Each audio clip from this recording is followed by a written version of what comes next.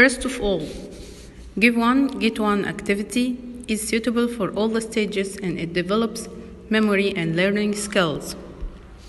First step.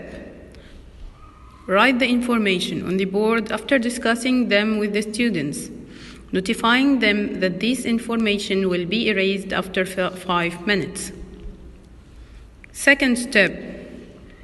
Erase the board, distribute small cards on the students. They can also use their copybooks and then give the students another 5 minutes to write whatever they remember.